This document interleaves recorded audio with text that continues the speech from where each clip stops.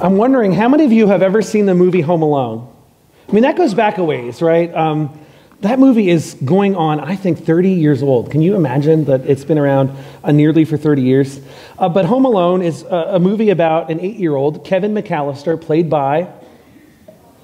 Okay, so I thought I saw more hands than people who knew who the main character was. Yeah, Macaulay Culkin, who is inadvertently left behind when his family leaves for vacation over Christmas. Now, I do want to say that maybe you're thinking, why is he talking about a Christmas movie to open up a sermon on Mother's Day?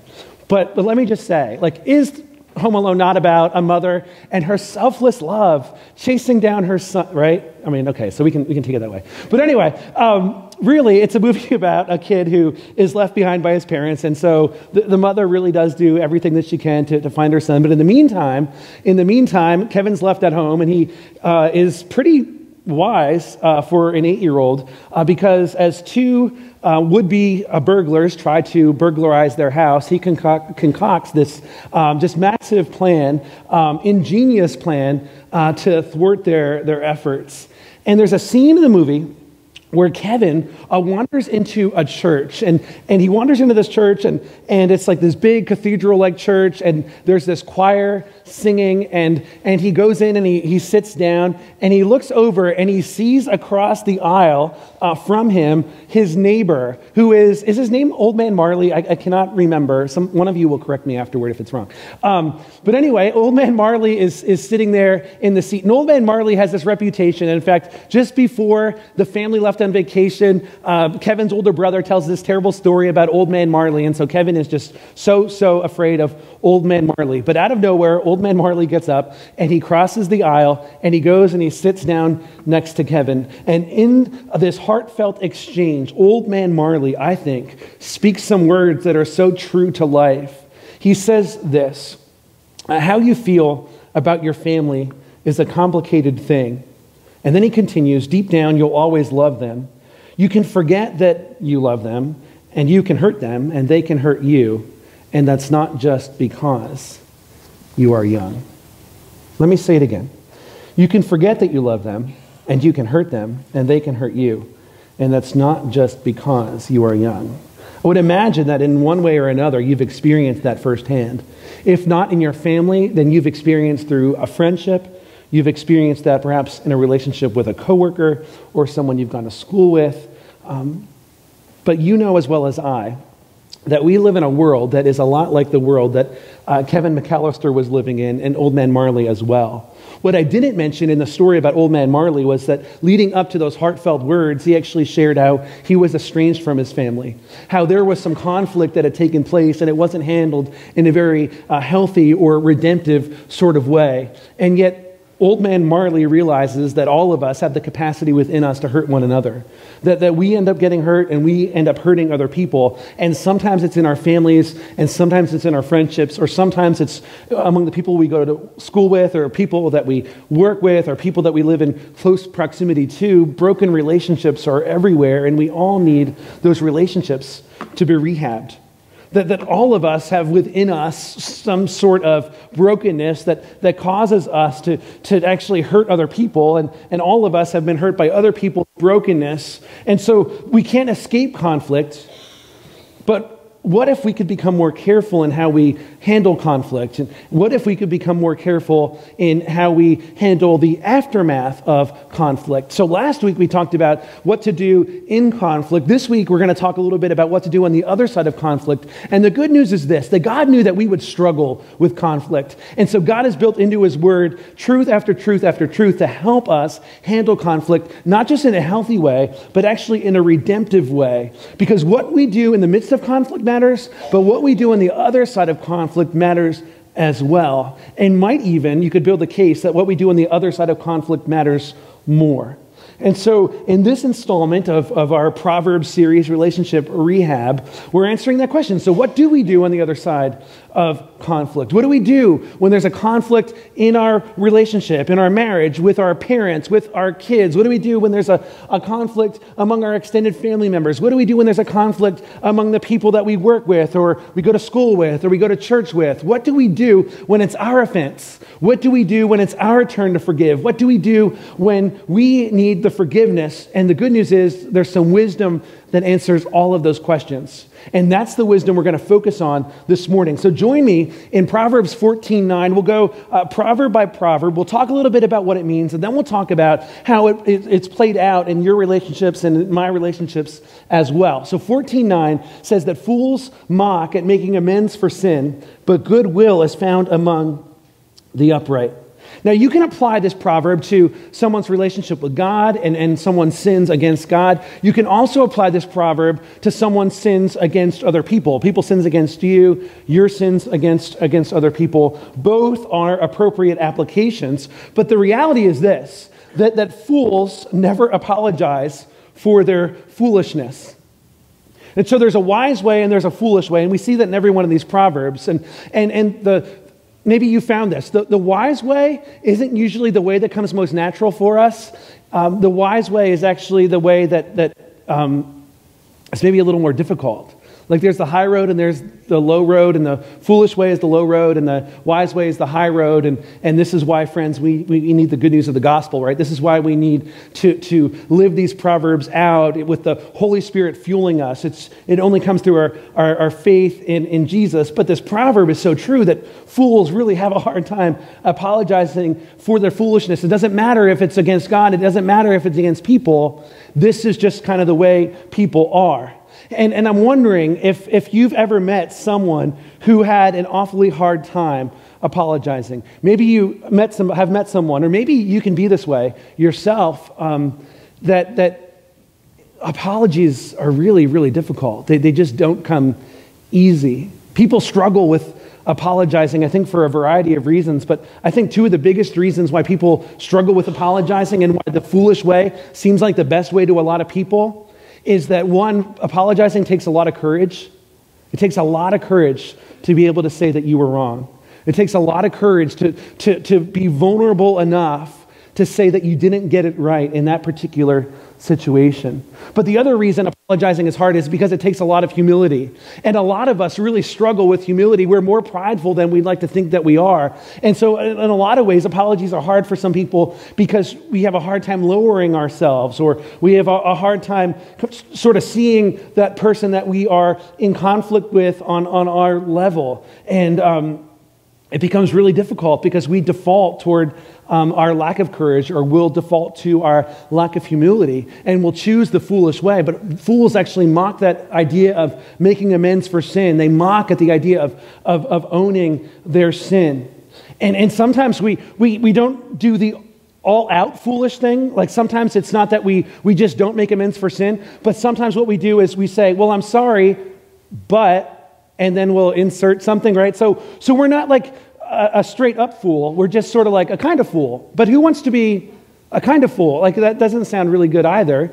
And none of us want that. But that's sort of the game that we play in half-hearted apologies. And I think, some of you are kind of chuckling to yourself. And I saw some elbowing here and there. And so you understand that a lot of people find apologizing really difficult. But making amends for sin, a real apology, if you will, is owning our sin against God, owning our sin against someone else. And so the way to be wise is actually making amends for that sin. And so here's the practical truth that this proverb points us to.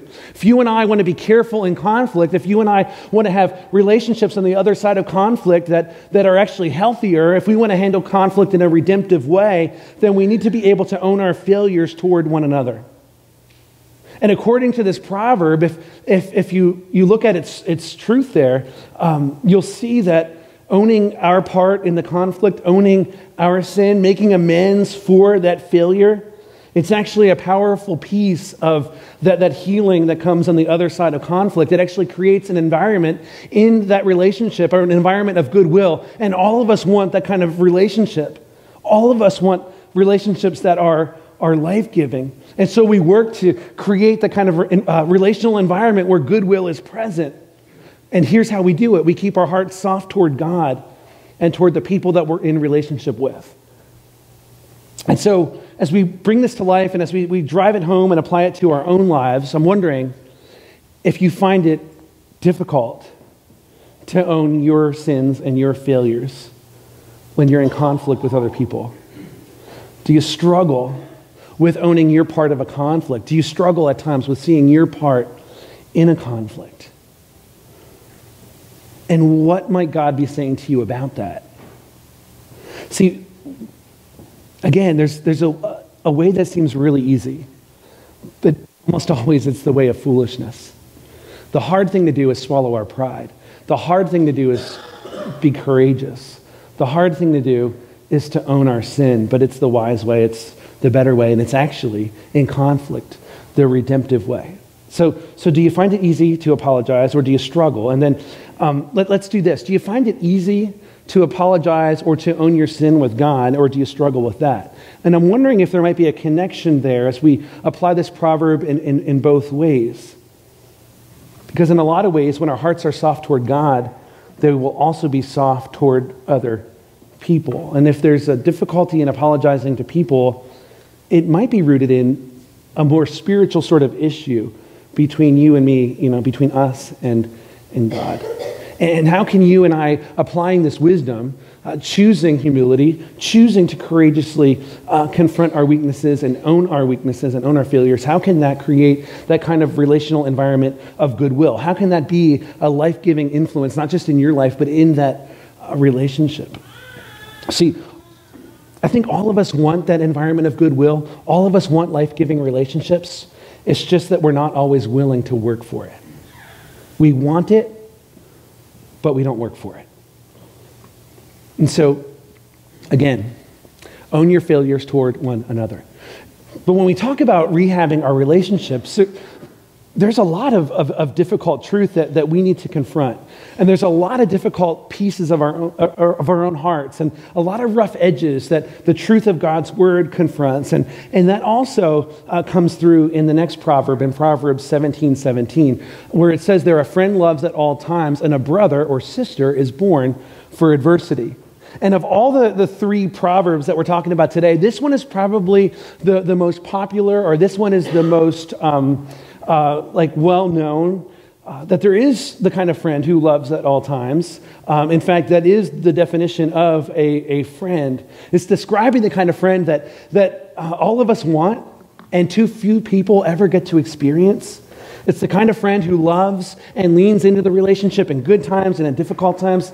It's the kind of friend that believes the best about us and not the worst about us when there's a conflict, when there's a misunderstanding, when there's a bump in the road or a challenge. It's the kind of friend who loves us when we're hard to love. And how many of us here have ever been hard to love? And those of you who aren't raising your hand just don't know it.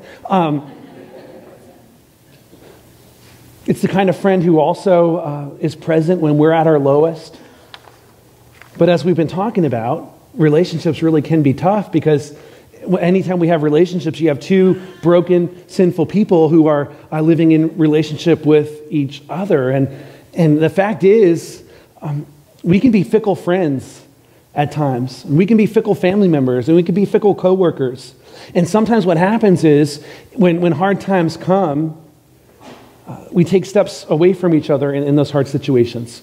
When life is busy, when life is challenging, when someone's maybe too demanding, where the relationship is too inconvenient, when there's a misunderstanding in some way, we start to take steps away. But a friend loves in all times, even when there's a challenge, and even when the other person is hard to love. And what I love about this proverb is it points us to Jesus.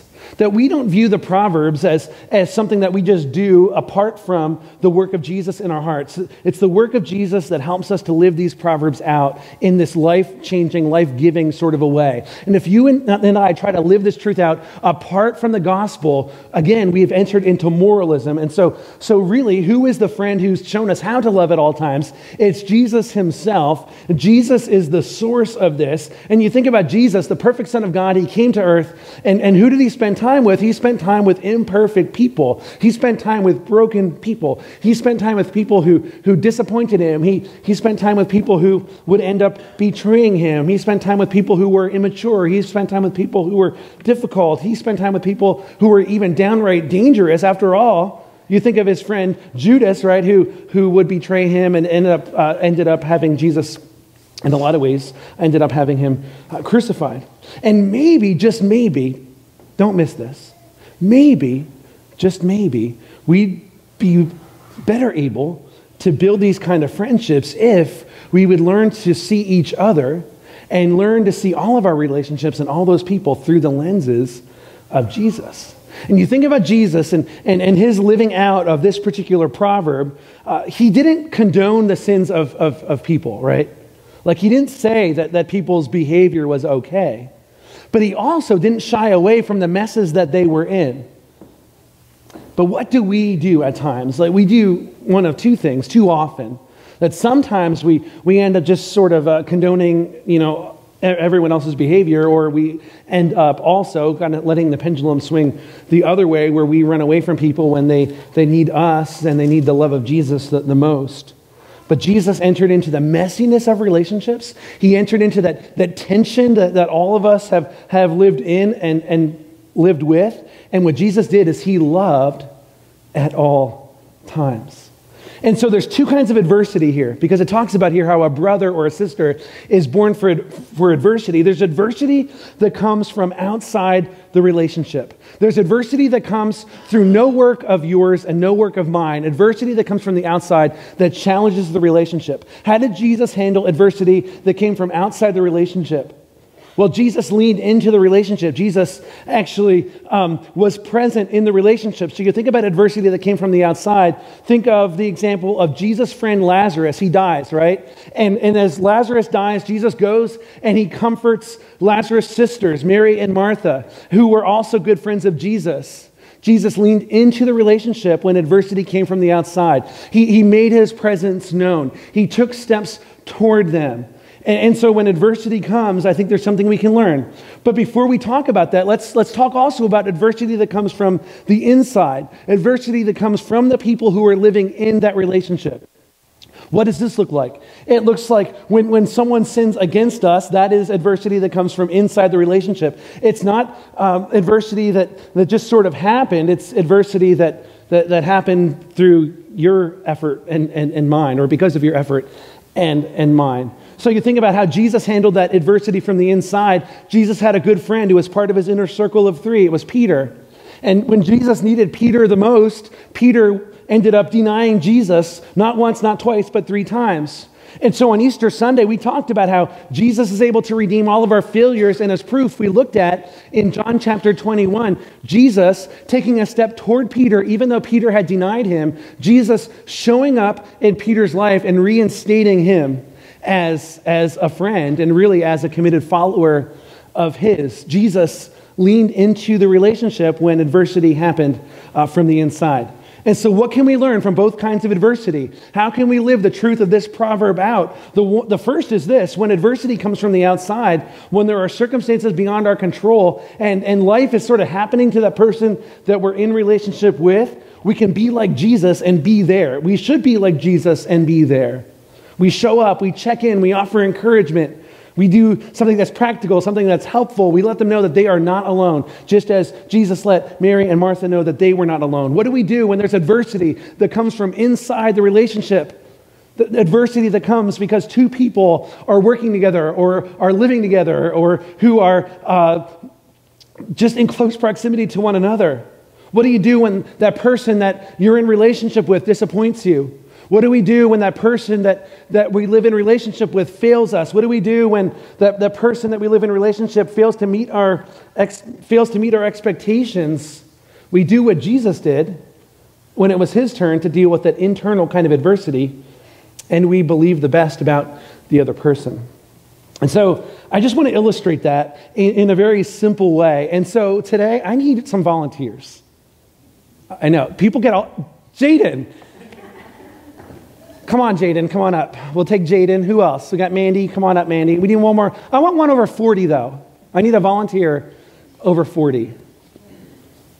They all just stare. Look at that.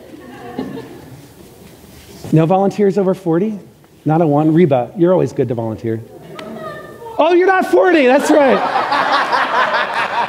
That's right. I forgot I had said the 40 thing. I'm sorry. For the record, Reba is younger than me, and I'm not yet 40 either. So I'm going to pay for that one. I am going to pay for that one. Gosh, where do we go from here? Yeah, that's right, Kathy. A friend loves at all times, Reba, and a brother or sister is born for adversity. I just built myself a good sermon illustration there. My goodness. All right, well, a while back, at one of our married people get-togethers, we heard some teaching from Andy Stanley that I think illustrates Proverbs 17:17 in a powerful way. Because all of us, I think, have experienced this, but all of us haven't, we've not done this well. I think for every one of us, we all have expectations of the people. Hold that up, Jaden. But let them read the word. There you go. All of us have expectations for the people that we are in relationship with. We have expectations of our spouse. We have expectations of our parents. We have expectations of our kids. We have expectations of our employer. We have expectations of our employees. We have expectations of our teachers. They have expectations of their students. We all have expectations of the people we live in a relationship with. But with all the people that we're in a relationship with, we have their behavior, right? So there's expectations, but then there's the behavior of the person, of the student, of the child, of the parent, of the spouse, of the neighbor, right? And so there's always a gap when there's something going on in the relationship, a gap between our expectations and their behavior. And so let's use a real life example where there is a gap between someone's expectations and someone's behavior. So what if you mistakenly, let's imagine that let's pick on me, mistakenly thought that someone was over 40, okay? Let's just go there. Let's do this, right? So imagine and let's imagine it was Reba, okay? So let's imagine that I thought Reba for a second was over 40 because I wasn't thinking. Reba has an expectation that I would be thoughtful and that I would remember that she is well under 40, okay? But my behavior said otherwise because I said, hey, I need someone that's over 40. Reba, you should come up. And okay, so what can Reba put in the gap between her expectations and my behavior? Well, she can think the worst, right? She can think that Adam, he is an idiot. Like, doesn't Adam know that I'm younger than him? Adam, he never thinks about other people. Adam, I don't know what he's doing when he's up front. He should know that I am well under 40. She can believe the worst about me and be like, that's just Adam being Adam, and this is why I don't like him. Or she can put in the gap between her expectations and my behavior the best. Like, man, it's really hard to think when you're in front of 100 and some people and thinking on the fly. And it's really hard for Adam sometimes to like think in his head while he's already thinking about the next thing that needs to be done. So I'm going to cut Adam a little slack because I believe the best about Adam. It shows up in other ways too. Sometimes, let's say that, can I pick on you, Ben? I mean, you're a senior and you're leaving us anyway, so if you get mad, right? It's like, no loss there. Just kidding. But let's just say that Melanie, Ben's special someone, has a certain expectation of Ben, that Ben is going to pick her up on time. How many of you appreciate punctual people? How many of you are not punctual people? Okay, so they're right. And how many of you are not self-aware? You don't know, right? And so Melanie has an expectation of Ben that he will be there at 5 o'clock to pick her up, to take her out. And Ben shows up at 6 o'clock. He is an hour, right? You know what it's like. He's an hour late. She expects him to be on time, but his behavior says otherwise. She could put in that gap the worst. She could be like, that Ben, he just can't tell time. That Ben, he is so irresponsible. Ben, he's always disappointing me. And then what happens sometimes when we think the worst is, maybe you do this, it just starts to spiral out of control, right? Like, Ben, he's no good. Ben, he even hates puppies. And you've played that game, haven't you, with thinking the worst about somebody, and all of a sudden that person becomes a monster just because they were, okay, an hour late. I feel like you are a monster, but even so, it probably is best to believe the best about Ben. Boy, I wonder what Ben has going on, or maybe there's something going on behind the scenes in his life that's especially challenging, or maybe this time thing and being punctual is something that I can help him with in a loving way. See, there's like a better way, Jaden, between our, in the gap between our expectations and behavior. We don't want to put the worst there. We actually want to put the best there. Give them a big hand if you would. They were very patient. Again, it illustrates the truth of this proverb, I think, in a great way. And so what do? We choose to love through those hard times. When there's a gap between between our expectations and someone's behavior, we choose love. We choose to believe the best about the other person. And it doesn't matter if it's our spouse, it doesn't matter if it's our parents, our kids, it doesn't matter if it's our extended family, it's our employer, it's our employees, it's our teacher, it's our students. It doesn't matter if it's a coworker, it doesn't matter if it's a neighbor, it doesn't matter if it's someone we go to church with. We choose to love through the hard time. We choose to believe the best about the other person. And the good news is that Jesus himself enables us to have these kind of relationships. That it's Jesus who hasn't one time given up on us despite all of our failures, despite all of our brokenness, despite all of our sins against him. And we, the ones who bear his name, don't give up on the people in our lives when they fail to meet our expectations or they're hard to love. Instead, we commit to walk through the pain, through the difficulty, through the ugliness of it all together. And so the question is, what do you most often fill in the gap between your expectations and someone else's behavior? Like, what's your default? Is it the worst or is it the best? And how does the good news of Jesus, how does Jesus himself inform what you should fill that gap in with? And how does God want to change your heart and my heart? How does he want to change our hearts toward the difficult people in our lives? And how are we investing in our relationships in such a way that we can love one another at a deeper level? Again, a friend loves at all times, and a brother or sister is born for adversity. Jesus shows us how it's done. And then from here, we go to our last proverb, and it's Proverbs 19:11. And if the first one was difficult and the second one was hard too, this one might be the hardest for all of us. And so I want to park here for a minute or two, because here's what it says. A person's wisdom yields patience, and it is to one's glory to overlook an offense. We talked last week how we struggle with patience, and it's hard for us to be patient with circumstances, but it's even harder for us to be patient with people. People disappoint us. People, they sin against us. They hurt us. They do fail to meet our expectations.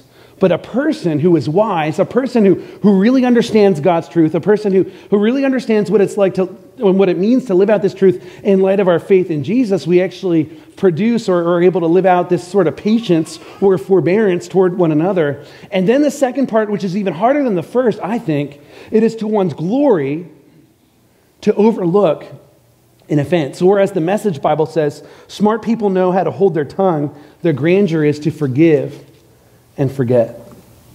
And isn't it true that one of the hardest things for us to do as human beings is to forgive someone who hurt us? The reality is people hurt people, and sometimes we're the one who hurts people, and sometimes we're the recipient of the hurt. But it's highly likely that in your life at some point you've been wounded by a thoughtless remark from someone else, or an uncaring attitude, or an unfulfilled expectation, or maybe you've been deeply hurt by something far more significant. It's hard to overlook an offense, and it's really hard to overlook an offensive offense. And so how do we do that? Again, this proverb is interpreted through the good news of Jesus as well. It's interpreted through the gospel. That as Jesus came to our rescue and offered us forgiveness, so we forgive out of the abundance of forgiveness that we've experienced through Jesus. That forgiveness for your sin and my sin ultimately came through a cross, and Jesus sacrificed on it. And so in all of our imperfections and disobedience, and since that can be forgiven, out of all that, we have everything we need to be able to forgive the people and their offenses toward us. See, this is where forgiveness changes for us. And that's a repeated theme in the New Testament. Ephesians chapter 4 says this: be kind and compassionate to one another, forgiving each other just as in Christ God forgave you. And I like how kindness and compassion are linked to forgiveness. And maybe you found this to be true, that when you're in conflict with someone and you have that gap between your expectations and their behavior, it's really hard sometimes to be kind to someone who's offended you. No? Or it's not just me, right? And sometimes it's really hard to be compassionate towards someone who's offended you or who's hurt you. But yet forgiveness, it actually comes out of the abundance of forgiveness that we've experienced through our own faith in Jesus. As through our faith in Jesus alone, all of our sin has been erased and we've been freed from its power and its penalty. And our goal as followers of Jesus who bear the name of Jesus, our goal is to imitate Jesus. And so since he forgave us, we are men and women, we are boys and girls who are able to forgive others. It's a powerful truth. And then it's illustrated through Peter's words in 1 Peter chapter 4, where it says there, above all, love each other deeply because love covers over a multitude of sins. And just like God's love through his son Jesus, as Jesus shed his blood on the cross, that covered over the multitude of sins that you committed against God, as we draw from that love and that forgiveness from Jesus and extend it to other people, it's able to cover over a multitude of offenses where people have offended and hurt us. You can see how this shapes our understanding of Proverbs 19:11.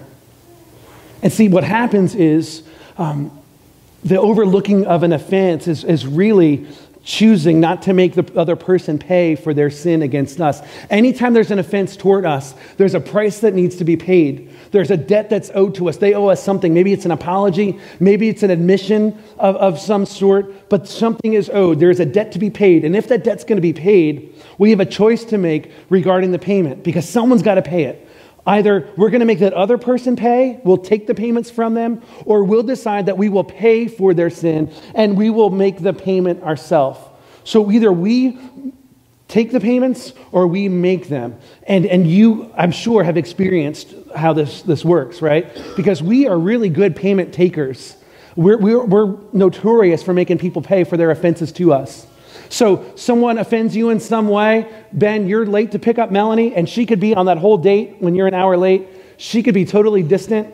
And really, I feel like maybe she'd be entitled to feel that way if you were an hour late. But let's say you were 15 minutes late. She could make you pay, and she could be distant from you. Or she could say some really harsh things, some unkind words. Or she could kind of go off from that date, and she can go tell all of her friends just what a jerk you are and make you pay that way.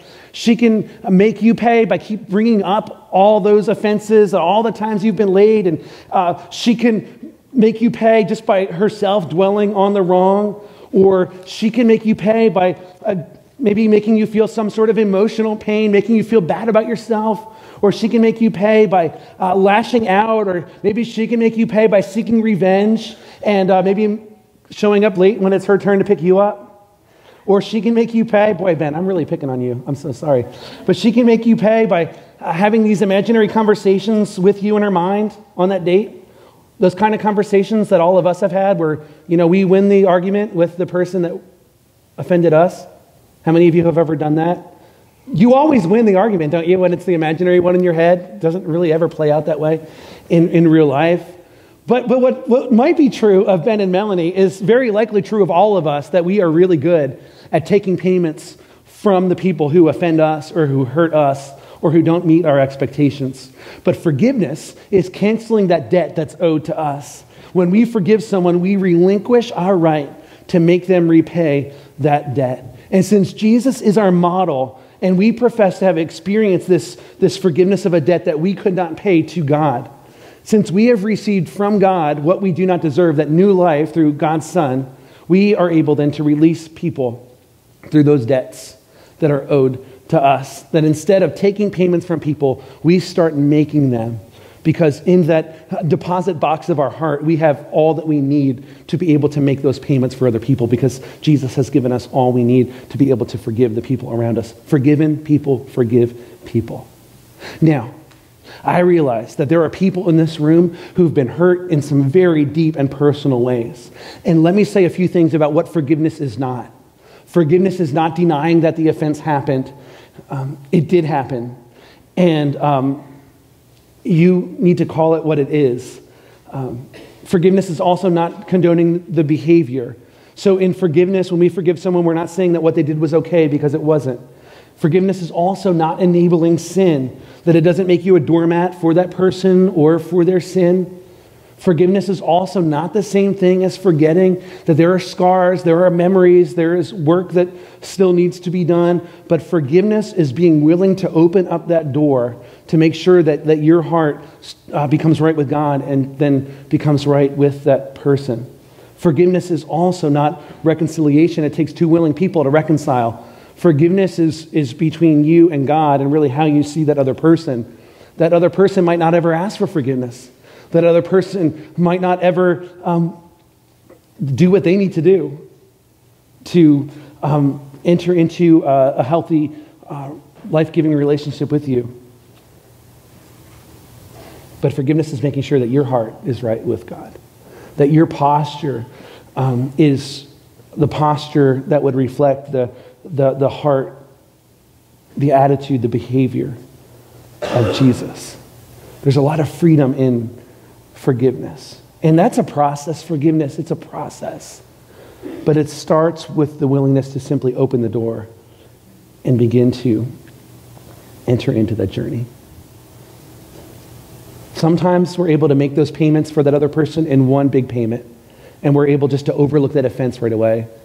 Other times it's a process, a lengthy process of making that payment and choosing not to continue taking the payments for the other person or from the other person. And so if we want to be careful in conflict, if we want life-giving relationships, we need to decide to be men and women who overlook offenses. And I guess my question is there an offense that you need to overlook, and is there an offense that I need to overlook? And listen, I have my own share of this kind of baggage, just like I would imagine you do as well. But I don't think that withholding forgiveness from other people when we've been forgiven for so much, I just don't think withholding that forgiveness is worth it. And I definitely don't think that it reflects the character and heart of Jesus. And so I'll ask you the questions that I need to ask myself. So are you and I trying to hold someone hostage right now with our attitude toward them because they offended us in some way? Are we taking payments from them, maybe by being cold or distant, or by having these imaginary conversations with them in our minds where we win the argument? Are we taking payments by making them feel bad about themselves? Are we taking payments by making them, you fill in the gap? How you take payments might be different than how I take payments from people. But if we're determined to punish the people around us for something that they said or did, there's probably, and there is, some more work that God might want to do in your heart and mind. And I realize that some in this room have been hurt in just unspeakable kinds of ways. And what I'm talking about here in deciding to overlook offenses does not take away from the grievousness of that sin or that offense. But there's something that begins to change when our hearts begin to change. When we make that decision to enter into the process, hard as it may be. So what would it look like for you and I to, on the other side of conflict, handle that conflict in a way that makes us better instead of bitter? What would it look like for us to handle that conflict in a way that is redemptive rather than destructive? And maybe for you, it's simply to memorize one of these proverbs and to keep it somewhere where you can easily refer to it when there's an offense, or to keep it somewhere for when you start to struggle with that process of forgiveness of someone else. Maybe for you, it's simply to start praying for that person that you're at odds with, or those people that you're at odds with. Maybe it's time for you to pray about your heart toward the people that you're at odds with. There's something powerful that happens when we open ourselves up to the Spirit, to God's Spirit, to the Holy Spirit, as we allow Him to do a work inside of us. Maybe it's to ask that trusted friend, that question we've been talking about in this whole series, to ask them, what's it like to be on the other side of me? What do you see in my life that doesn't align with this sort of attitude toward other people? Maybe it's just simply to pursue forgiveness with someone that's offended you, or maybe it's to pursue forgiveness from someone that you've offended or you've hurt. It's amazing how powerful just those simple words are.